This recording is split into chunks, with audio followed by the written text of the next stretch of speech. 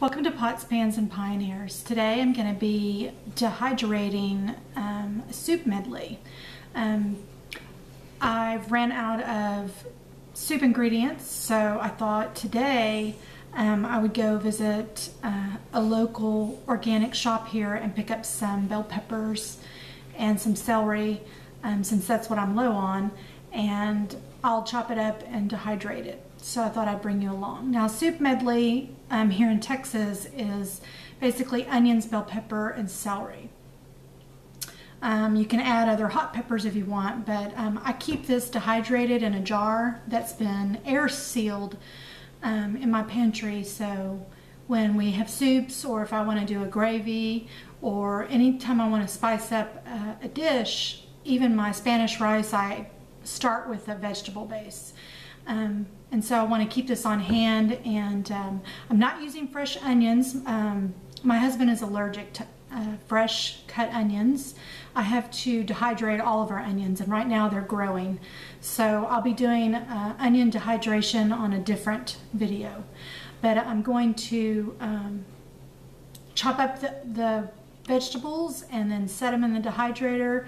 And what you'll see at the end of this video is the vacuum sealing process and storing them, and then in other videos you'll see me cook with this vegetable medley. So let's get started. We have yellow bell peppers, we have red bell peppers, I have orange. These are the orange, red, and yellow peppers are all pretty sweet tasting, and then I have their standard green pepper, and that's mainly just for color. You could just only use the three. So what we're going to do is, and I've also got 2 stalks of celery, and this will make about 3/4 of a quart jar of the soup mix that I'm trying to make.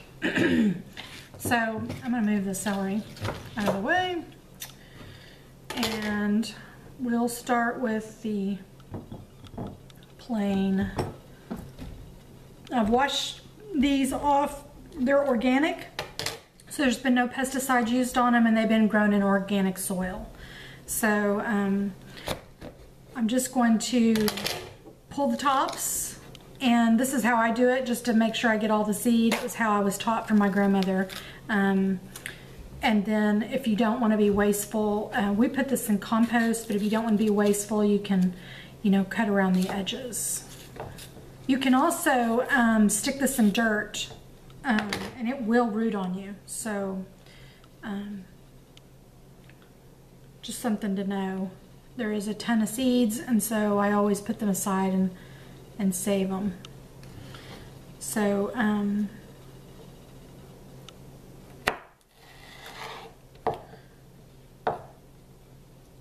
I think it's very important to dehydrate foods. And they're always ready. You can eat more foods in seasons that way. So most people who eat organic only eat what's in season, but I take it a step further. I'm sure most of them do too. I do a lot of canning and dehydrating so that I can, even when it's not in season, it's really in season for me, because I've been able to preserve it. So I'm just gonna clean out this bell pepper, and you want to try and get all the the seeds out. You can. The seeds are a little spicy if you've ever gotten one in your mouth. And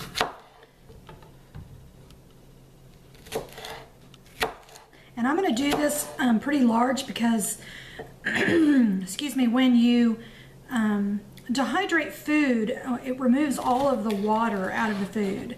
So you're going to have an enormous amount of the vegetables are going to shrink, and it's going to be, you're going to think, wow, that I'm not getting hardly anything. But when you rehydrate those vegetables, they're going to puff back up. The dehydrator is just going to remove all of the water out of them. So I'm just going to give these a rough chop, and again, it's not fine. I don't want to put it in a dicer or a food processor for dehydration, just because I'm not going to be able to get the size that I'm looking for, and I just really want a rough, a rough cut. when I make soups and chilies and stuff like that, I like to taste the vegetables. I know small children don't, but I cook that way. My kids are all grown, so I cook the way that I was taught how to cook. I made modifications when they were little, but you never forget once you've been taught something. So this is the bell pepper. There's some bigger chunks here. And I'm gonna move this aside. And now the celery is interesting. What you wanna do with the celery is you wanna really cut down to the bottom. It's not, you know, maybe an inch, inch and a half. You could even go 2 inches. And I'm gonna replant this celery. I'm gonna leave it a week in a saucer full of water. And I'm gonna replant it. Because what happens at the bottom of this is already beginning to root. So you're just gonna set it in a bottom of a saucer, and pretty soon you're gonna see sprigs growing up here. And then once your sprigs are tall enough in your saucer, it takes about a week, 2 weeks. And then you can cover this in dirt and you'll always have celery. One of these will grow about 4 celery stalks. I've had them grow up to 4. So you can do it year round. You can grow celery on the inside too if you want to. Okay. And again, I'm going to do a rough chop on this so it's large enough.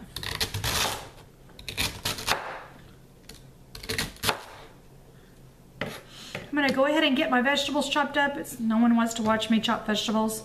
So I'll be back with everything chopped up and ready to go into the dehydrator.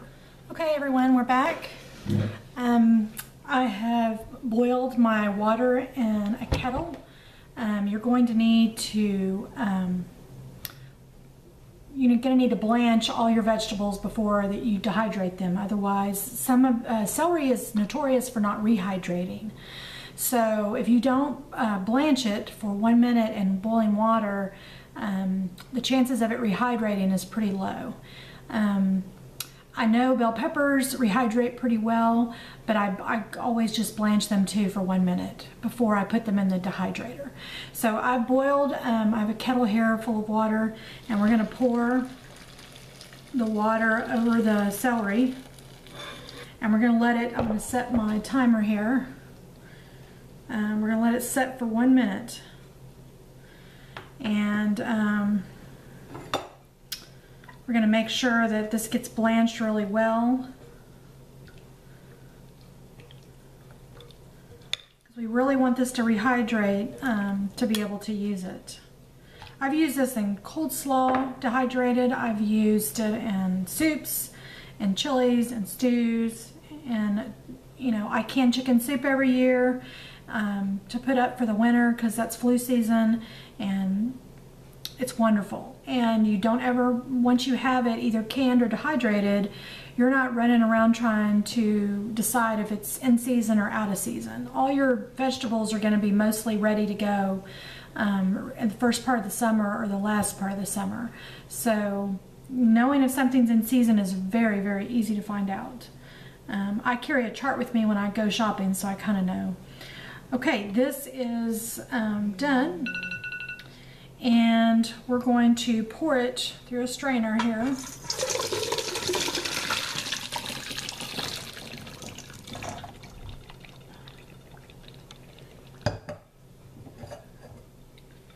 And make sure we get all the celery. And it might seem kind of, you know, wimpy in the bowl. But you know, you're going to want to make sure and blanch it. If you skip this step, you know, you may have some problems. So I'm going to pour this in another bowl full of paper towels and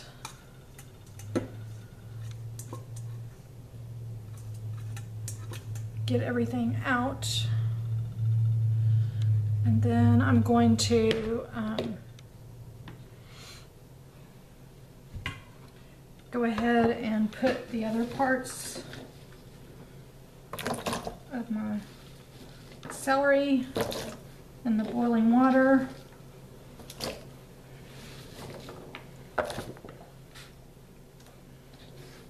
And you're just, again, you're just going to want to blanch this,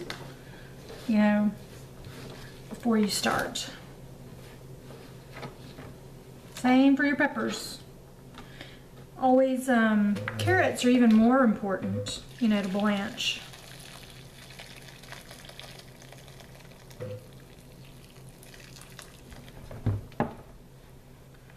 Okay, I'm going to start this. I'm going to go ahead and blanch the rest of my vegetables, and then I'll come back when they're ready to go into the dehydrator. Okay, we're back. I've parboiled all of the vegetables, the celery here, as well as the tricolor bell peppers. And they're all drained, and they've been sitting here for just a few minutes while I set up the dehydrator. I have 7-tray dehydrator. This is a Nesco Professional, and I did a review on it, so you might want to check out that video. And this is one of the many times I've used it. But this is for a soup mix, or soup vegetables for soups and stocks. Again, I already have onions that are dehydrated, but you would also include this in your soup medley. So I have about 8 cups of celery and probably about 5 cups of bell pepper. So I'm going to load my trays, see how many trays I'm going to need, and then this will dehydrate for 8 to 10 hours straight. So and it'll automatically, I believe, go off. I've got mine set up on a timer. So what we're going to do is we're going to spread these out. You don't want a lot of them, gooped up together. I even put my leaves on it. Some people don't. They put leaves to make chicken stock and vegetable stock, I guess. But I'm going to put all of them, put this little bowl over this so I don't drop any down the thing. Now, when this finishes dehydrating, these are going to be teeny tiny. So I know they're not going to eventually touch, but I want to be able to see through the bottom of the tray as I'm loading it so that I know that air is getting in. Okay, we're done with that tray. And I'm going to put this tray. You can also lightly spray your tray liners with canola oil. I use organic canola oil. You can lightly spray them so that you're less time cleaning them up. That's just a little tip. Just don't heavy spray them, because you don't want oils. It's taking out all the moisture, so we want to make sure that we're getting that. Okay. Tray 2, again, this is 8 cups of celery. I'm going to have to put a parchment liner in here. So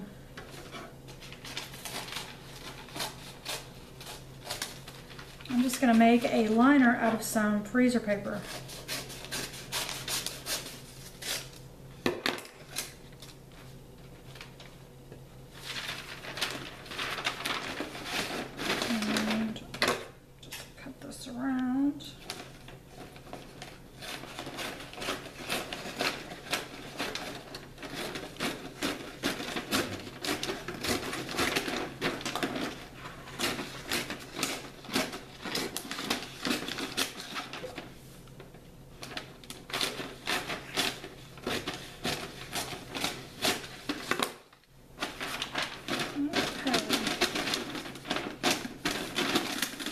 Will work for the purposes of what I'm using it for. Let's see. Not sure.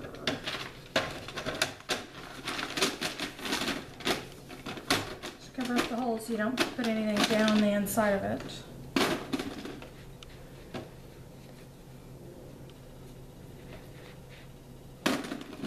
And some of the celery has browned, but it's not because there's anything wrong with it.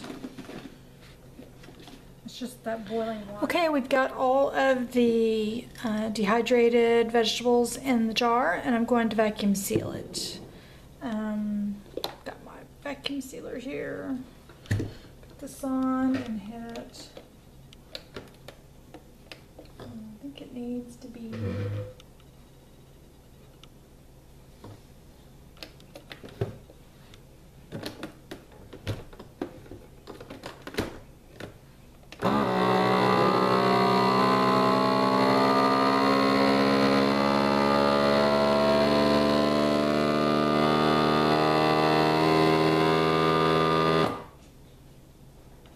Okay.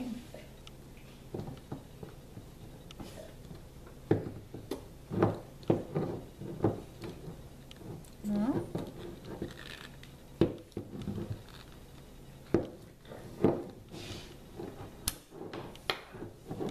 That might have helped. I should have took off the tube. Okay.